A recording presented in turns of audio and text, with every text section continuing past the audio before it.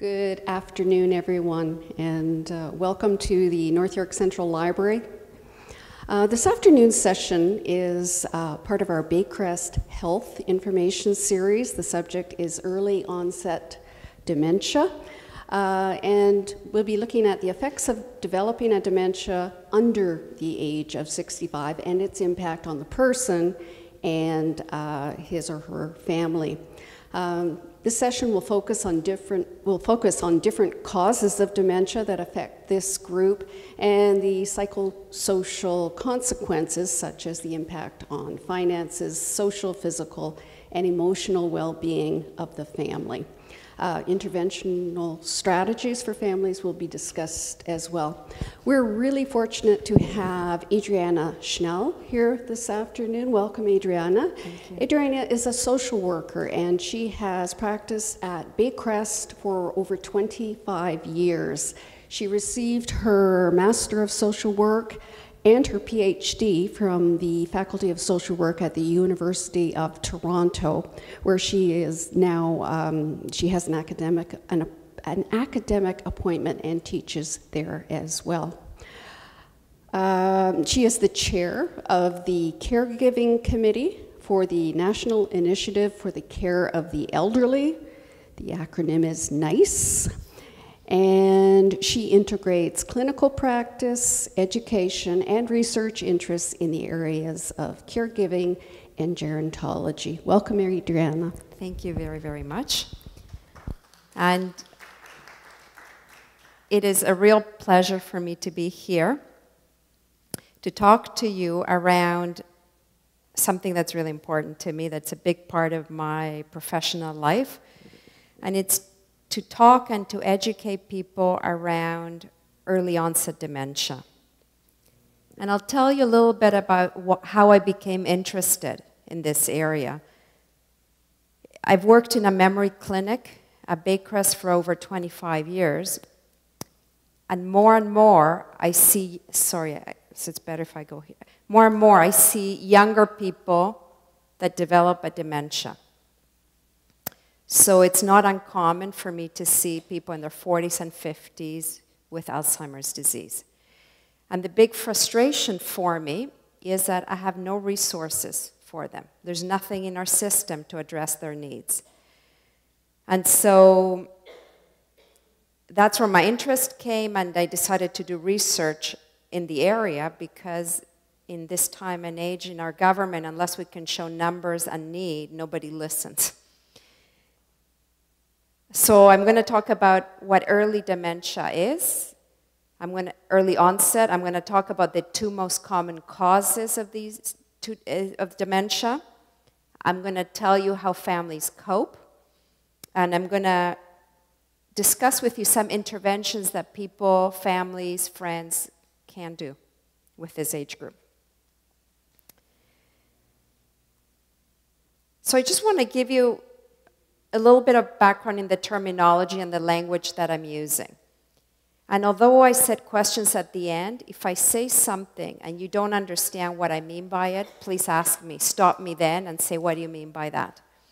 So when we talk about dementia, it's like saying you have a headache. You don't know the cause of your headache, perhaps. It could be because you have a fever, because you have an infection, because you have a brain tumor. So it's the same when we use the word dementia. It means that it's a progressive condition that affects people's ability to function at the end of the day. So if you just have memory problems, if you just have problems with reasoning, but your functioning, your ability to manage day-to-day is not impacted, we don't call it a dementia. We call it mild cognitive impairment, okay? So again, dementia is like saying you have a headache. The two most common causes of dementia in people under 65 are early onset Alzheimer's disease and frontotemporal dementia, and I will spend a little bit of time talking about that. I also want to tell you the difference between early onset dementia and early stages of dementia. They're different things, not to be confused.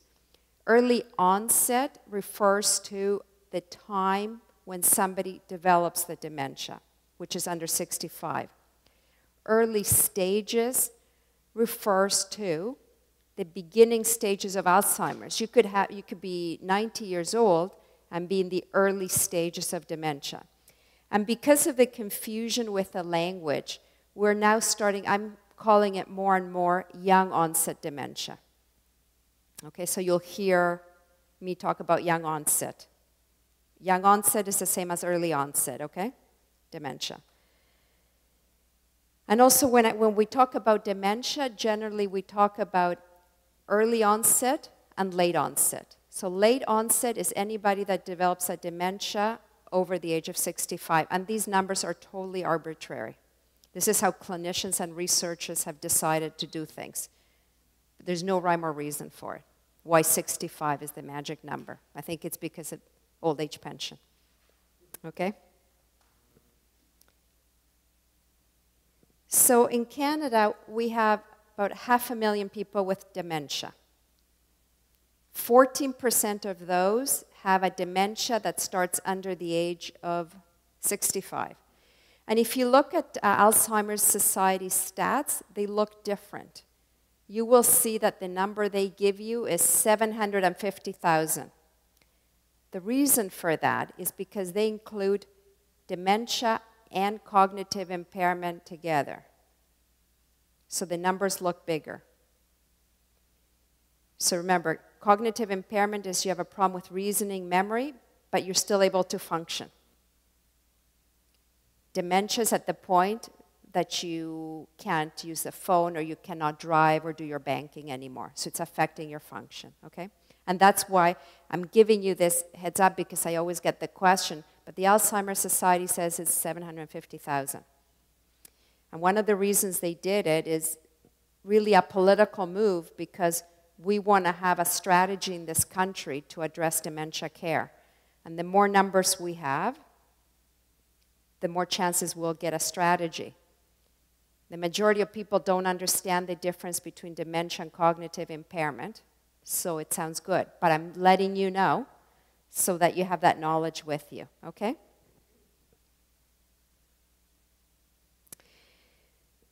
So the two most common causes of dementia, as I said, in the under 65 group, is the early onset Alzheimer's disease. Who's seen the movie Still Alice here?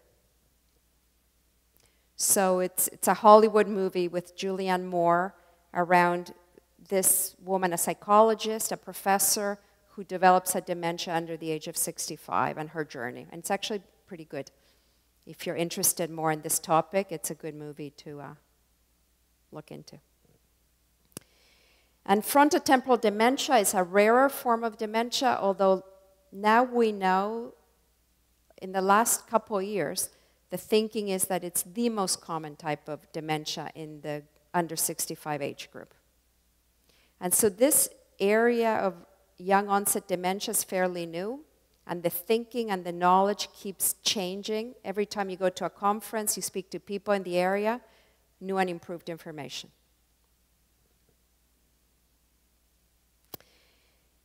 The difference between the two illnesses. Early onset Alzheimer's disease is really, it robs people of their memory. In a nutshell, if you had to explain it.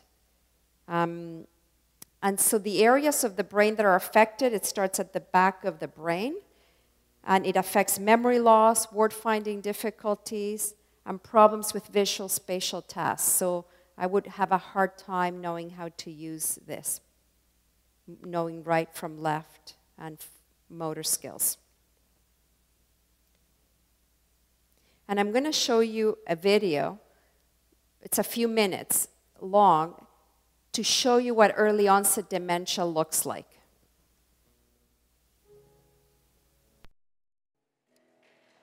And at that point, I felt like I was going to cry. I mean, it was just such an uncertain feeling.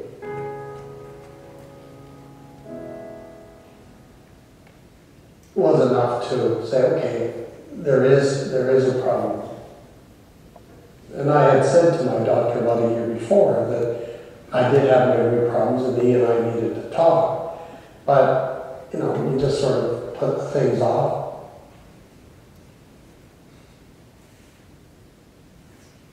He took a piece of paper off his pad and said, well, here, just draw a clock and make it whatever time he had suggested. And I didn't do it right. Shock of my life. You know, I look at myself in the mirror, and there's nothing wrong physically. It's in the brain. Some outright disputed the diagnosis and said the doctor was wrong. You say to the person that you have Alzheimer's and they go through the list of stereotypes, well, you can't have it because you're too young, or you can't have it because, in fact, we're able to communicate.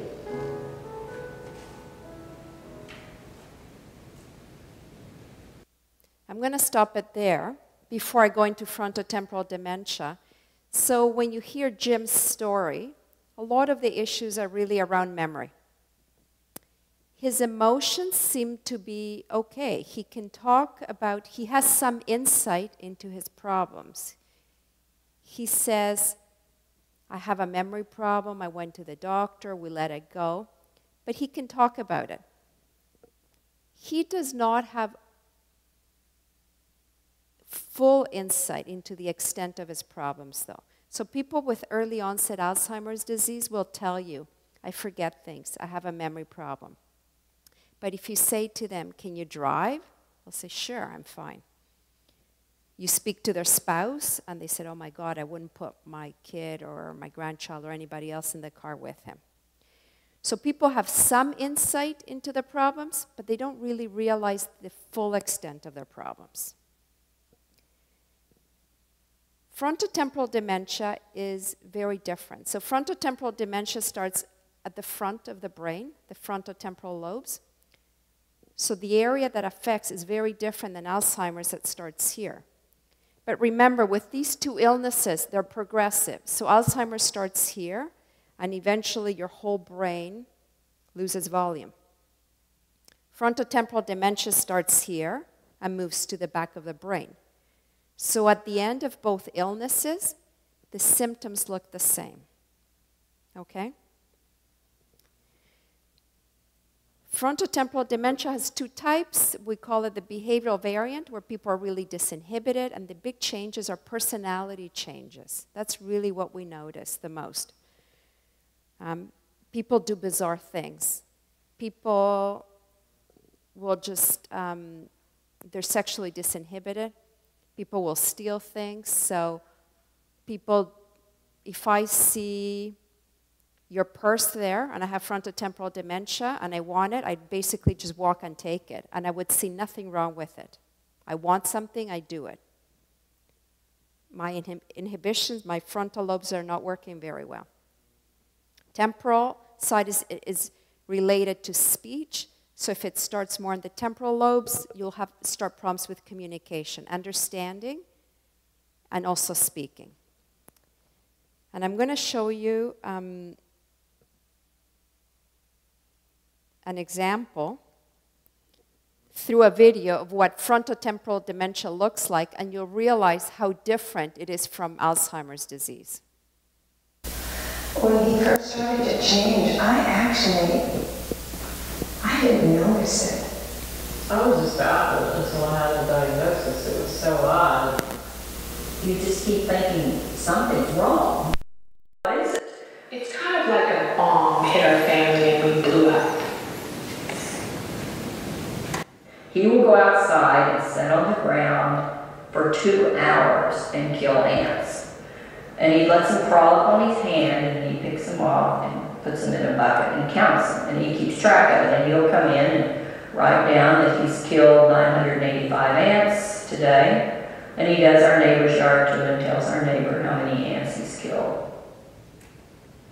He would bike to work and change in his cubicle, you know, not the bathroom. Nick. He pulled my daughter, who wasn't wearing a life jacket and didn't have her inner tube. He took a stick and they were playing a game, and he pulled her out into the deep part of the river where the current was fast, and then he dropped the stick and swam away. The doctors would just tell me I was imagining things or I was overreacting. When the friends started saying, do you think he's possessed? oh my God, we've gone off the deep end here. But, you know, then I said, what the hell? Let's go have an exorcism. Let's have a shamanic soul retrieval. Let's do a spiritual cleansing. Whatever it takes, we're going to do whatever it takes. If your loved one was going to experience a loss, how would you feel if they lost their memory versus they lost their emotions? That's what these two diseases do. Alzheimer's really robs the person of memory, and frontotemporal dementia really robs them of their emotions. FTD, which some people call frontotemporal dementia, and a lot of people call it frontotemporal lobar degeneration, is a disease that's been around for over 100 years. This disease was beautifully described even before Alzheimer's disease. So it was described by Arnold Pick, a Czech neurologist, pathologist in 1892. It was once thought an uncommon disorder, but we're realizing now that in people in middle age, it's probably the second leading cause of dementia, in line with the prevalence of Alzheimer's disease.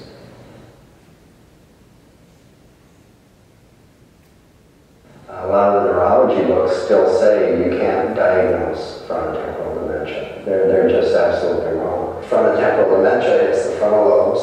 Alzheimer's disease tends to hit the posterior parts of the brain. If you were going to describe the function of this part of the brain, you would call it part of the brain that's critical for emotions, for behavior and emotions. The other really tricky part too was I have a minor child. I'm not just the retired spouse. I said, you know, I'm still working age, he's still working age. I have a kid, you know, and there was no safety net for us when there was a huge conflict of interest about well-being, like what was good for my husband versus what was good for my daughter. And I came to the place where he's dying and she's growing and developing, and finally the balance tipped in her favor. And, you know, he has to go into a nursing home. FTD isn't a disease anybody really wants to take. I mean, a lot of them just flat out said that we won't take a frontotemporal dementia patient. They're used to Alzheimer's and they're picturing timid little old ladies that they can handle. He's young. He's only 49 right now, and that's really young in the nursing home world. He's physically still, essentially physically able and strong and fit. She said, I think he's a little beyond going to deal with. She said, because it's a new place. They don't have this broad range of disabilities, so I don't think they're going to take him. Do you think you have any type of brain disease? No.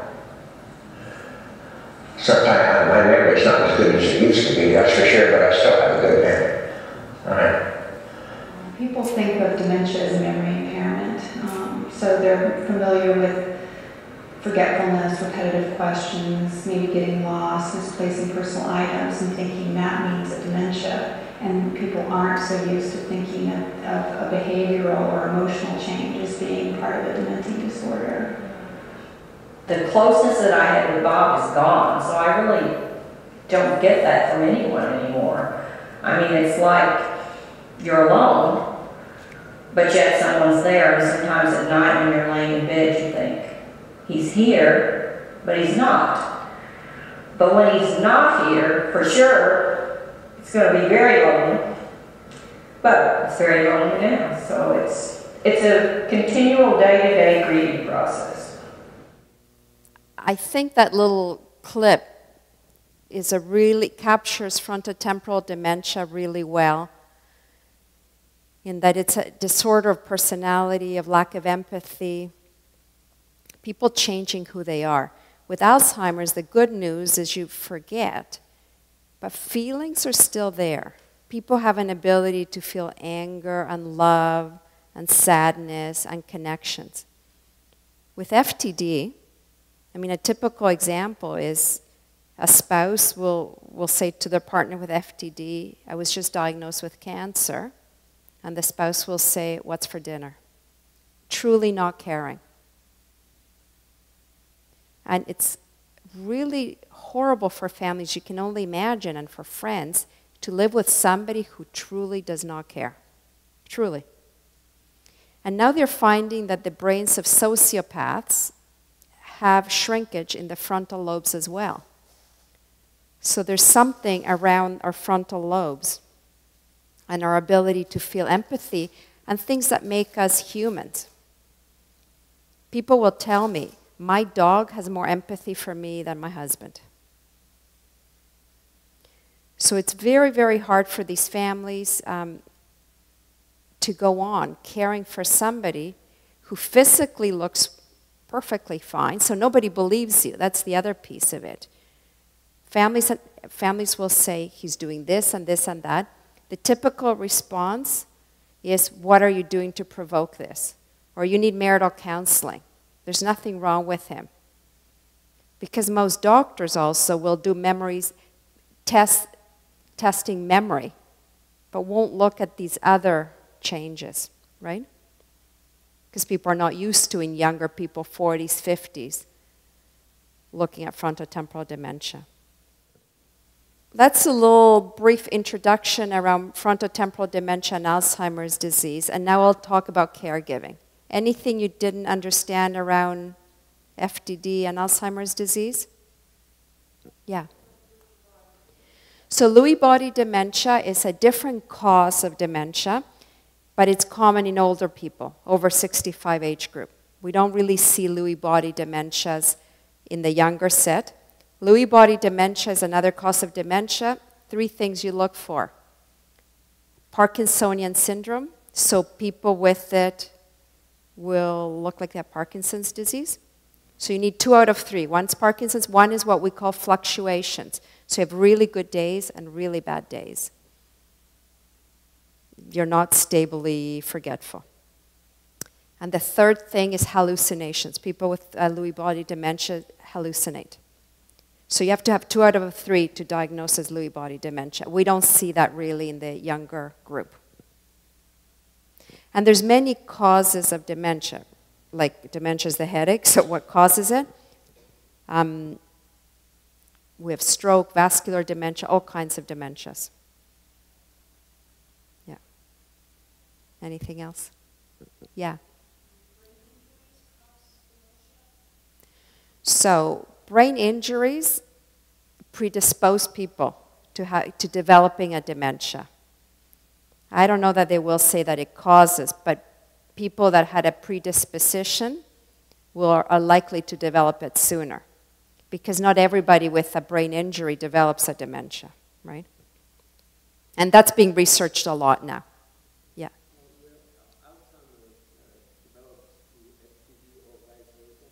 Can you have both, you mean? And so could you start with Alzheimer's disease and develop FTD or vice versa? It's possible, but generally what happens is more a problem with diagnosis. So you'll have people with Alzheimer's disease under 65 that also have what we call a frontal variant of Alzheimer's disease. They have memory problems, but they're also disinhibited and have personality problems. But that's not called Alzheimer's and FTD. It's called Alzheimer's disease frontal variant. As the years go on, it all changes the thinking as new information, as new knowledge is acquired. But right now is generally, because if you have frontotemporal dementia, you don't start with memory problems, which is typical in Alzheimer's. So you couldn't have both at the same time. However, when the frontotemporal dementia progresses and it moves to the back of the brain, you do start having memory problems, right? Okay.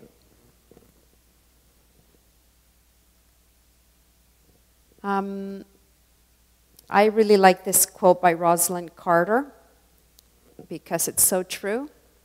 There are only 4 kinds of people in the world: those who have been caregivers, those who are caregivers, those who will be caregivers, and those who will need caregivers. So most of us don't escape this world alive without having experienced one of those.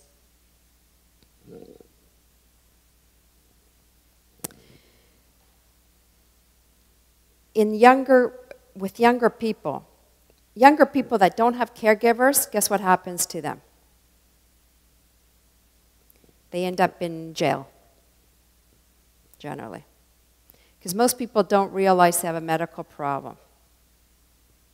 They get in trouble with the law, they speak out, they say something, there's nobody to advocate for them. And you end up in a forensic unit at some psychiatric hospital. But really, it's a forensic, it's under, and you're not treated necessarily. And most likely, a lot of older people in our jail system, a lot of them would have had one of these illnesses that nobody bothered to diagnose. With younger people, some of the bigger difficulties is that people are generally employed at the time of diagnosis. Unlike when you're 85, that you may not be working, most likely you're not working, younger people are working. They also have dependent children and parents. They're generally physically fit, they're active, and they have a lot of financial commitments. People don't plan to stop working in their 40s, 50s, early 60s necessarily. And they're more likely to have a rarer form of dementia like FTD. And you have to understand the stress that it would have on a family member when you develop a dementia, especially frontotemporal dementia in this age group. And I'll use a quote from one of I did research on spouses and partners of people with young onset dementia. And this is really typical of what these families experience. I cannot work, I have to be a full-time caregiver. I would not have made enough money to pay for quality care, and I would still have to come home and do the shopping and cooking and cleaning. With my husband not working for 4 years and me not working for 2, we have kids at school, we have to count every penny. I've got no pension. Right now we're on my husband's dental care package and all the benefits. That will stop when he dies. When his long-term disability stops, I will be poor. And this is a lucky person, because the husband was diagnosed before being fired and was able to go on long-term disability and was not self-employed, and everything fell into place. Generally, what happens with this group is you're not performing at work, you get fired for poor performance, and then you have no pension, no anything. When you get fired from a job, you sign something to your employer that you will not appeal it. You can't go back 6 months, a year later and say, by the way, my doctor now diagnosed me with frontotemporal dementia. There is a reason why I was acting this way. Please put me back on your disability pension. No. So these people are in their 50s, 40s, now no source of income. And you can't appeal it. So they were lucky that they realized there was a problem at work. And again, what's so hard about these illnesses is that they're really, the timing of their onset is unexpected. And again, this is a typical quote of another family I saw. I worked while the kids were at school, and I would work every other Saturday, and I'd get a babysitter for part of the time. Then eventually my youngest, who was 8 years old, was having trouble with his toilet training, and Children's Aid became involved. They then realized that my husband had Alzheimer's disease, and he was also incontinent, which explained my son becoming incontinent as well. They provided some support, but I could have done without the stress of Children's Aid involvement. So most families where there's an early young onset dementia, where there's children in the home, Children's Aid becomes involved. Somebody, a teacher calls, somebody calls. Rightly so, they're concerned. But you could only imagine the stress of these families, because now not only you have to caregive, you have no money, now you have the Children's Aid on your back. And generally, Children's Aid is, their line, and again rightly so, is unless you remove your partner or the person with a dementia, we're removing your children. What are people supposed to do, right? And the big issue with dementia in this age is that I call it a triple financial threat. So the patient loses their income, patient doesn't qualify for financial programs. So if you're under 65, you don't qualify for old age pension. Unless you have some private pension or anything else, you're in trouble. Nobody cares that you have this illness. And then the spouse generally has to cut back to look after the person with dementia. So it's very common for these families to go from upper, middle class, whatever, to poverty. Unless they have some, private insurance, or they're diagnosed early enough before they're fired, or they stop. Because this is the other thing people do. People can't cope at work. They don't know what's wrong with them. They quit. They just, I can't work anymore. I have to quit. This is too stressful. Instead of going, thinking, I better go to a doctor and get checked, go on stress leave until I figure out. And one of the things I do continuously, the minute somebody gets a diagnosis or has trouble, even before a diagnosis, go on short-term medical leave. Before you get fired, until we figure out what your diagnosis is. Because otherwise the repercussions are just too great for people. And this is another typical quote. Mortgages for people. A lot of things are based on family income. They don't look at the fact that you have kids in school, maybe university, and now you have to pay a nursing home fee for your partner. Banks, governments don't care about that. They just look at, this family's making so much money, you don't qualify for any reductions of any sort. Again, you lose your job, who pays for medications? If you're over 65, you'll get old age, you get your medications through old age pension, through your card. If you're under 65, unless you're on welfare or ODSP, what do you do?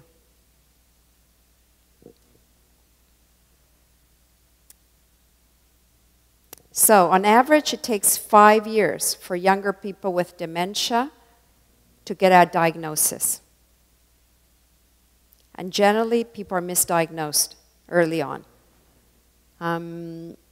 People will say, there's depression, menopause is a typical one, or midlife crisis. This is a typical one. Oh, he's going through a midlife crisis. Or, oh, she's menopausal, she's forgetting, whatever.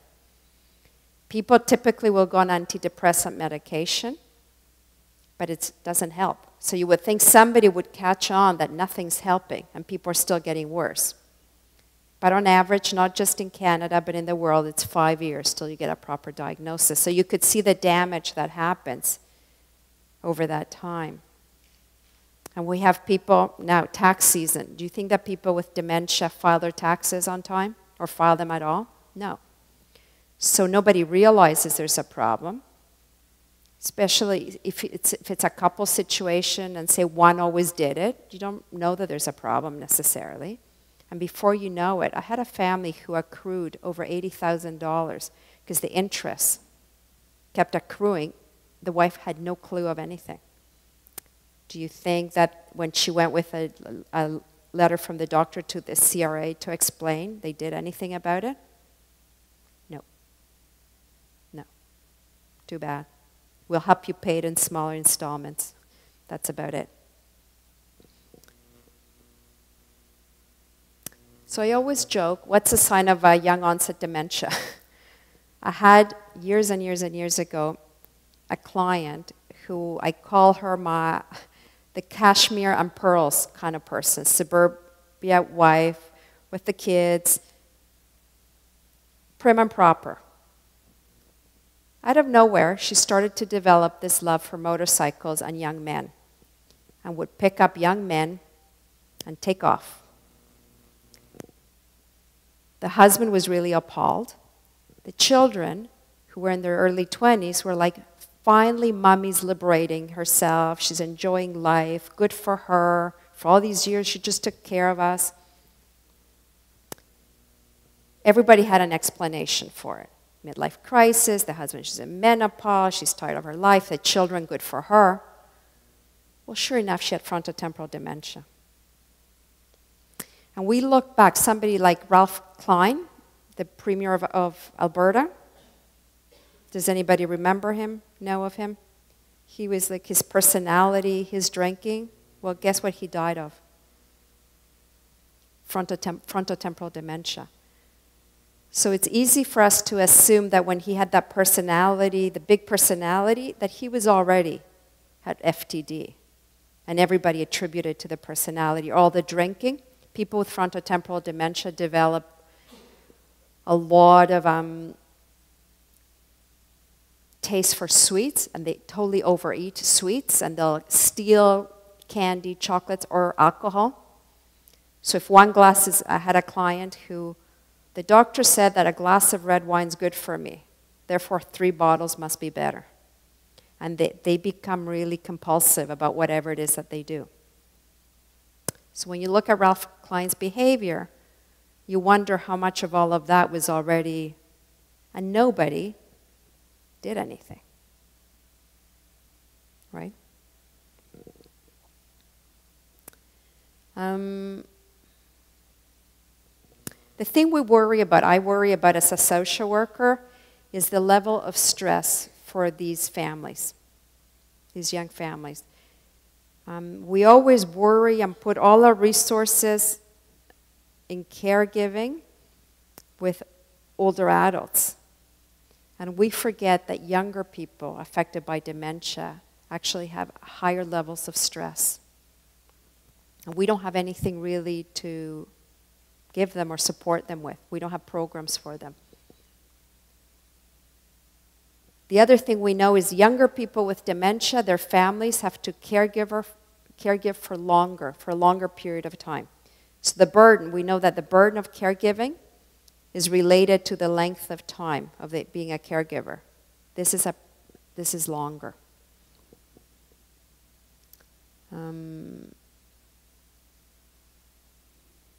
The other thing we know is women and men deal with stress differently when it relates to caregiving.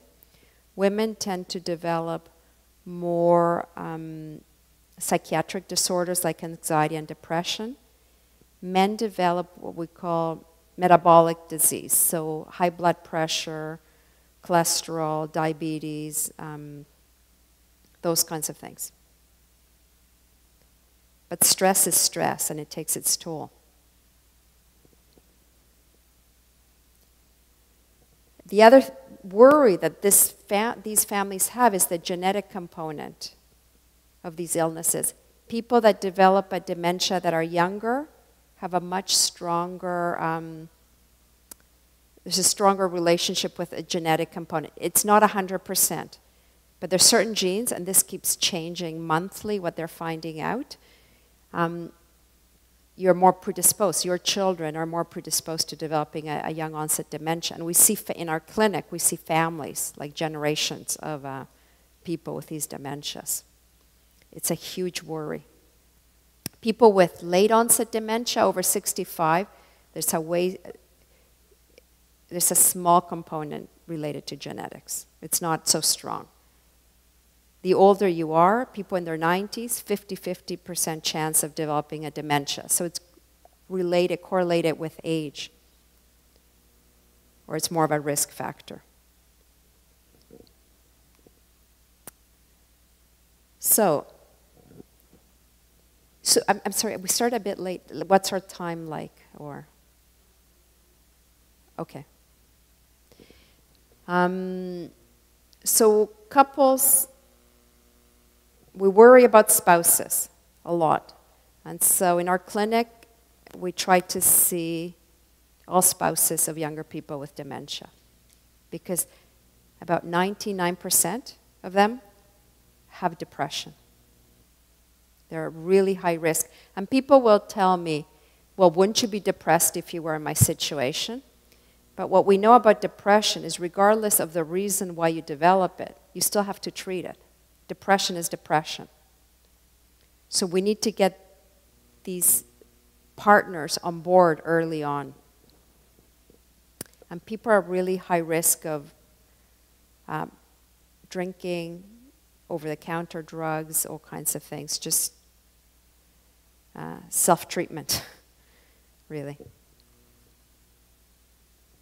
This group of people experience loneliness. People will talk about how lonely they are. And what's so hard for the world to understand is, like that woman said in the clip, is that you deal with this ambivalence, like you have your partner there, but they're not who they were. People don't let you talk about your partner in bad ways. So it's very common for a spouse to say, he's a monster, I hate him, I hate who he is now. Nobody lets you say that about your partner. Oh, but he's ill, you should be nice. People really feel hate towards their partner that's ruining their lives. And it's okay for people to express that, but people are very judgmental. Healthcare professionals, friends and neighbors, people can't really say how they feel to the world. So not only are they lonely at home with this partner who's not really their partner, but they can't share how they feel with anybody because people just don't get them.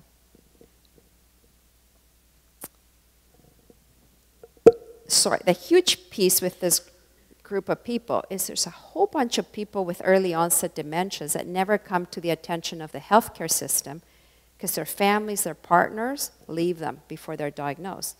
So you could imagine if you had a partner who started going out with prostitutes all of a sudden, taking off in motorcycles, abusing young children, you'd be out of there without knowing that this person has a dementia, really. So they don't come into the attention of the healthcare system. Interestingly, some families, when they find out that there's a medical reason for the problem, they come back. There's an explanation. Most people can deal with a medical explanation. They cannot deal with personality changes. And it makes sense.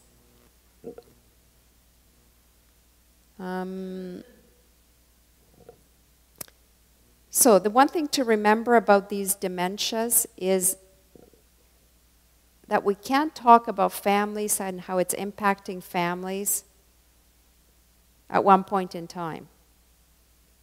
If a dementia lasts 8 years, people handle it differently at different points of the illness. So before you get a diagnosis, people are in shock, they're in denial. Very common for husbands to say, and again, there's gender issues around caregiving. Men, for the most part, men and women handle it differently. Men will be surprised at a diagnosis of dementia in a spouse. A lot of men, actually, with frontotemporal dementia, they love their spouse that now is sexually disinhibited. Finally, things are great, so she's not making dinner anymore, big deal. And they get a call from the place of employment, you know, your wife, she's free. She's told the boss to go fly a kite, she's acting inappropriately. He goes, I don't know what you're talking about. She's fine. So it is really, really difficult for these families to believe sometimes that there's a medical diagnosis, a reason for the behavior. And a lot of the work is around helping people understand that this is an illness. In the late stages of the, when they've been caregivers for like 5, 8, 10 years, things change. They never get easier, but they get different. People kind of have learned how to take care of themselves so that they can move on. And interestingly, in spite of how difficult it is, people cope. I mean, this is human nature. We kind of muddle through it. And the way people do it is they find you can take it one day at a time. You cannot plan for the future. You cannot, because everything changes daily with somebody with a young onset dementia. Families have to become real advocates for their partners because nobody believes you that there's something wrong. Or people will go to the emergency department. You look young and fit. For example, somebody I had fell, actually fractured his leg. They went to emerge. they asked him, what's wrong? Does something hurt? No, I'm fine, everything's fine. They sent him home without treating the fracture. And when the wife went to the doctor the next day and said, like, what's happening here? It's like, well, they asked him if he was fine. He has a dementia. When you're older, if you don't make as much sense, people will ask somebody else. When you're younger, the assumption is that you're capable.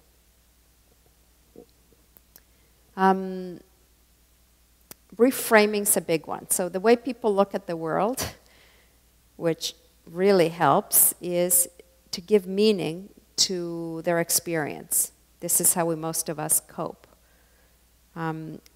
So people will say, maybe this happened to us because I had somebody who said to me, because I had to learn patience. It was a pretty hard lesson. But people make meaning out of their situation. And it's really an, let's see.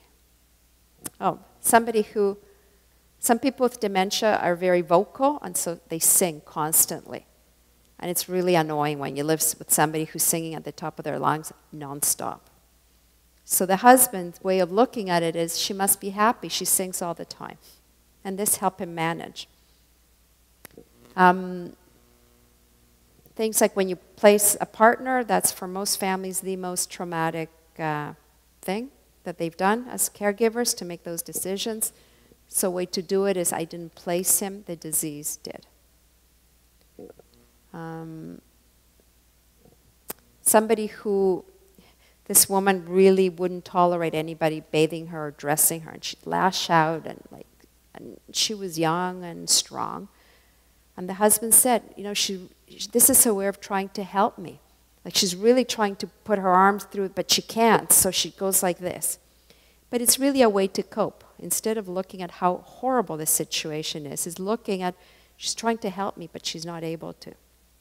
And things like this really goes a long way for people. And so one of the things I do is try to help people look at things differently. Things are not going to get better, but maybe how we look at things. You know, the lens we give it may help people continue on. Oops, sorry. The other thing that we try to teach people is how to look after themselves. And there's nothing worse for a caregiver than to be told, look after yourself. People get furious at you if you say that. You need to be specific. You need to understand what it is that makes people feel better. And I always tell people the metaphor of, you know, when you're flying, in case of cabin loses pressure, if you're traveling with a dependent, you put your oxygen mask first, then you put it on your dependent. You can't help you're of no value to anybody unless you're okay. And it's the same thing for caregivers. It's not being selfish to go out with a girlfriend and see a movie. It's because they have to be a caregiver, they have to take care of themselves.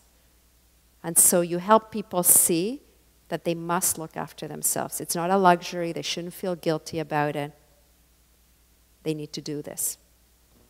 And it's helping people find ways. I mean, I had somebody who, she said sometimes when I can't take it anymore, I just look at the window and I see a bird, and that gives me hope. So sometimes you don't need time to self-care. It's helping people find what can you do in instance to recharge you, even if for a few more minutes. And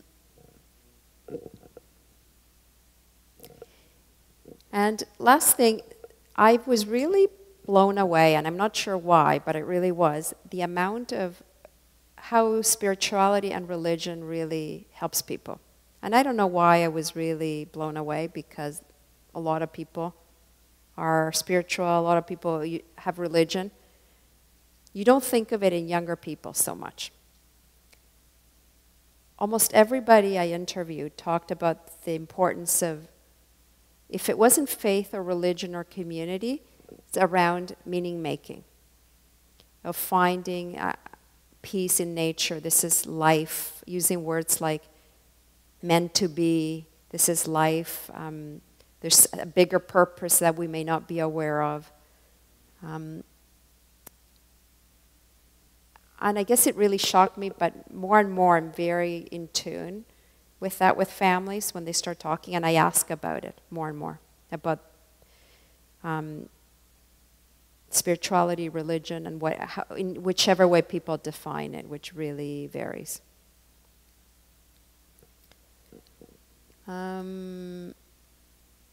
So, last thing, how can people, friends, help? Very easy. One thing is we need to be, just like when I talk about self-care, we need concrete things. Go out for coffee with your friend at 2 o'clock tomorrow. Is asking, what can I do to help you? But things like, can I babysit your child? Can I take your dog for a walk? Can I bring you dinner? Do you want to go out for coffee with me? People don't know how to ask. People don't want to ask. But when you give them something specific, people will take it. Listen, one of the caregivers' biggest complaints is that nobody gets them. Everybody's tired of their story. They feel like they're burdens and they don't want to talk about it. They want to talk about it, but nobody wants to listen. So if you're a true friend, neighbor, relative, and you really want to help, sit down and listen. And you don't have to say much of anything. Just listen. And most importantly, if you worry about somebody being depressed, please make sure they go to their family doctor to get help. This group is undertreated all the time. They don't get the help they need. They're depressed. And you need, sometimes when people are depressed, they're too overwhelmed to even realize they're depressed. They don't even think that they should go and discuss it with the doctor because they take it as the normal part of life. Here are some examples. These are typical examples of what people that are burdened or depressed experience. So people are really stressed, tense all the time. They can't get out of bed sometimes. They have a lot of anxiety, anger. They lose it constantly. They're irritable.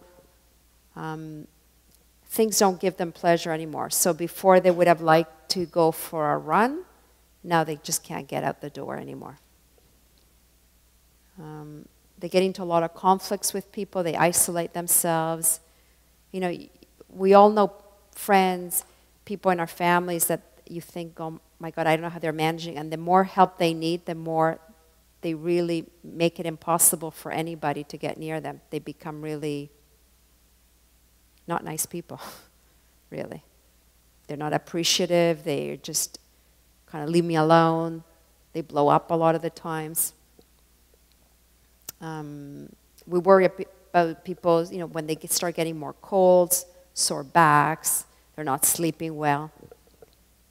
And people start drinking more, smoking more, or eating less. So any extreme we worry about.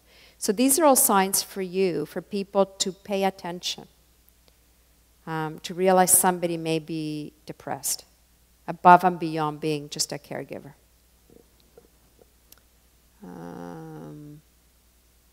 And I'm going to finish here. Thank you very much, and I'll take any questions now. The name of the movie you mentioned earlier in the... Oh, Still Alice. Still Alice with Julianne Moore. And she won an Oscar for the movie this last year. Anyone else? I have a question. Yeah. Oh. Can you tell about cases of abuse towards the patients? Abuse? To patients. When caregivers abuse patients. Oh, yeah. So this is one thing we really... Depressed and overwhelmed caregivers, when you're irritable, when you're upset, when you've had too much, you're more at risk of abusing somebody. Not always, but we look at... and there's different types of abuse for caregivers. One could be financial. So we take advantage of the situation and we take their money. One is physical. You get so frustrated, you just slap somebody. Come on, get dressed. Slap. Or when you're feeding somebody with a dementia, it takes really long to eat, to swallow, because they forget. You put food in their mouths and sometimes they play with it. People get impatient. They shove food down their mouth. That's abuse. Neglect. You just leave them in a room in front of the TV all day long because like they're happy there. Just like, good luck to you. They don't complain to anybody. There's family abuse. There's also professionals or caregivers that abuse people. It comes at every level, abuse. We worry a lot about abuse because any population that's vulnerable, and people with dementia are vulnerable, can be abused. And they can't tell you, so nobody would know. But it's very common. Very common, unfortunately. And we don't have laws to protect adults. We have laws to protect children from abuse. But when you're an adult, you're on your own. And if you're vulnerable and if you can't speak or you can't remember, you're really on your own. What do you do? You mentioned that how do you help someone who doesn't think there's a problem, but it's so important to get an early diagnosis? Yeah. Or how do you do that? How do you recommend that people go about doing that if that's the situation where the person thinks there's nothing wrong anyway? So it's really difficult. The most important thing is to get somebody in the family or a friend on board that there is a problem. Because what's even more difficult is when nobody sees there's a problem. As an outsider, you can't get them help, unless the relative or somebody does something. So the first thing is to make sure somebody in their circle of care realizes there's a problem and is on board. But then to get that person to say, I think you have a memory problem, I'm concerned about your health, we need to go to the doctor. Some people will refuse. They know what's at stake, they realize they're having problems, there's nothing, or they have total lack of insight. People do all kinds of things. A lot of people will speak to their doctors on their own and will say, I need your help, this is what I'm noticing, he doesn't want to come to the appointment. So some doctors are really good about it and they will call themselves and say, Mr. Smith, you need to come in, you're due for your whatever checkup. So you do it against the person really know it. Sometimes, unfortunately, you have to wait for a crisis to happen. There's no other way around it. Something will give at some point. Either you get into trouble with the law, with the bank, you fall, you get lost, you have a car crash, something gives. And then it's the only time you have to intervene. And it's very horrible for families, for friends to experience this, knowing that there's something that could have prevented this. But when people are in that kind of gray area, that they're still functioning enough, you can't make them do things against their will. You just can't. So it's really horrible place to be, that gray time. People with dementia. Sport, exercise? Yeah, so we know now that physical health and exercise is related to brain health, better brain health outcomes. So when people say, well, what can I do to get better? Exercise, move. Exercise has a lot of benefits. First of all, we now know that exercise is not just good for your body, physical health, it's brain health now. That's known now. So anything that brings more oxygen to the brain, that keeps us, reduces our stress, that reduces our body mass index, or our weight. Being overweight is a risk factor for dementia. So it's all stuff we constantly tell people, get moving and get eating better. There's not much you can do, but that will help. If nothing else, it'll help you get out and be active and be physically healthier too. But we really recommend it. But it's hard because when if people haven't done anything their whole lives, yeah. By the way, now you need to better get exercising. But you try to find ways, show people ways to become more active. So if somebody has a memory problem, you don't want them starting to go walking on their own because you don't want them to get lost. So you have to find strategies. You don't want them on a treadmill because as part of having a dementia, balance is affected. So there are risk for, treadmills, you need to have your balance. I mean, unless you go really slow. So it's finding ways. I like stationary bikes, spinning or something, because you can't get lost, you can't fall off your bike. And you can exercise to music sometimes that, that you like. But moving, being outside, very, very important. Sorry. Hi. I'm wondering, did you ever come across people who have this FTD and also they have autism or perhaps... Autism? Yeah. So, no, although there are a lot of people that we see in the clinic with bipolar disease that go on to develop frontotemporal dementia. Autism, we don't see, there's a correlation. People with Down syndrome are very, very likely as they get older in their 50s to develop Alzheimer's disease. So Down syndrome and Alzheimer's disease, they're in the same kind of gene. It's very, very common. But I've never heard of that one. However, the other thing we know is these illnesses started changing the brain about 20 years before the illness manifests itself. So a lot of people say, well, he was always this or that, or she was always, and you wonder, was it really, was the person on the spectrum, and then developed it, where their brain's different? And we don't know enough about brains to say, is there something different about certain people? Because we don't see these changes till people act differently. But the changes have been going on and on and on for 20 years, so maybe there is something. Is there any,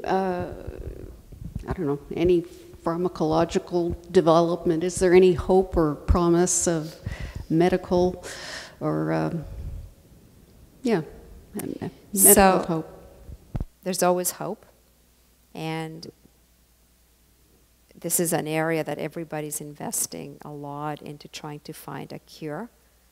There are medications, there's no cure right now. The medications that exist just slow down the progression of the memory problems. With FTD, generally people are put on medications to treat the symptoms. So if they're compulsive eaters, they'll be put on antidepressant medication to help with the OCD-ish behavior.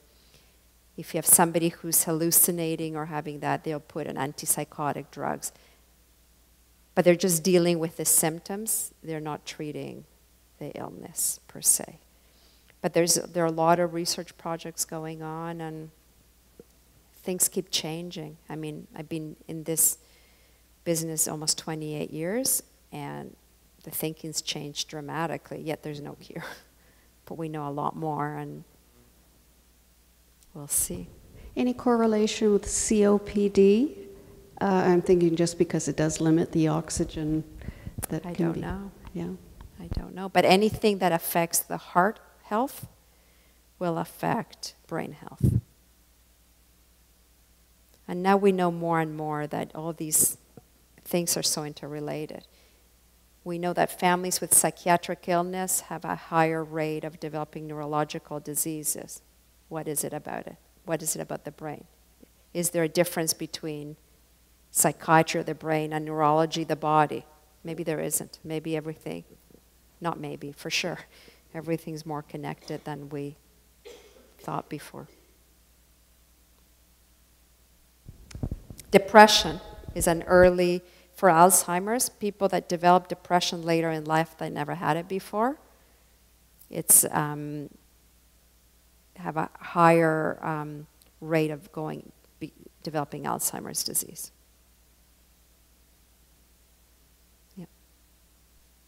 Okay, well, I want to thank you very much. This has really been so informative, and it's just it's an amazing area, isn't it? It's just it's amazing so unless sad. it affects your life. Yeah, gosh. Yeah. Very horrible for families. Join me. Thank you very much. Okay. It's my pleasure.